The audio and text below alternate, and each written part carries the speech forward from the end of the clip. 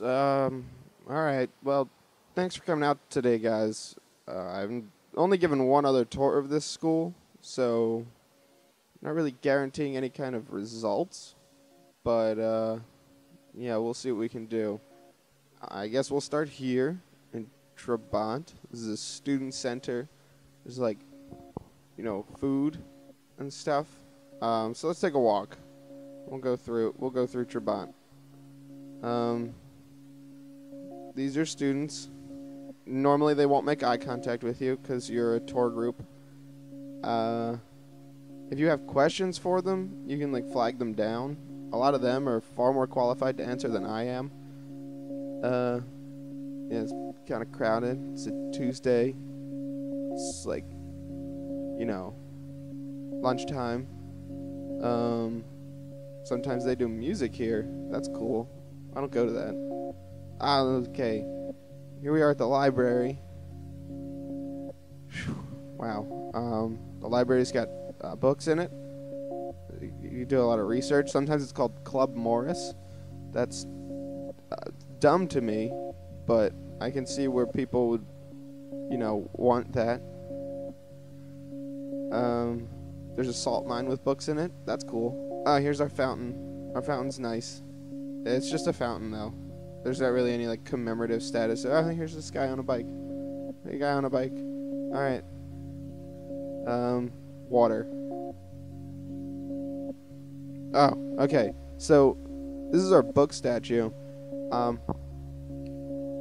If you can't tell, it's terrible. I drunkenly predicted the symbolism for it before it was even made, and they paid $1 billion for this thing.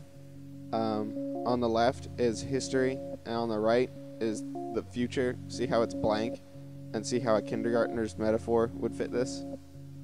Yeah. Okay, this is Memorial. Now this building is my favorite because it's the English department. I'm an English major, so they just kind of go hand in hand, and I like it. I like it in there. It used to be a library, and there used to be a soda fountain in the basement. So I guess in a way you could say Memorial Hall has actually gotten worse since the school started. But this is the other side of Memorial. There's two sides because it's in the middle of the green. I feel like I'm just telling you guys things that you already know, but whatever. I'm the tour guide. I don't care. I do what I want. And so this is where people come to take English classes, which everyone should take, always, for the rest of their lives, because they're the best. Alright, this is Gore Hall. Gore's pretty new. It's also conveniently labeled, so you don't really need to be struggling for stuff. Oh, she's struggling. She's struggling pretty bad. But this is right in the middle of the green. There's there's 3 floors. Sorry guys. See you guys later. There's 3 floors with a bunch of classrooms. Not huge lectures. This is DuPont. I don't know anything about DuPont except that apparently there was some dumb competition with Gore, and they kept making it taller or farther. I don't know. It's some adjective that implies penis sizes, This is an honors dorm. This is where honors kids live. It's upperclassmen. And it's dorms. So they live in them? Yeah, they live in them.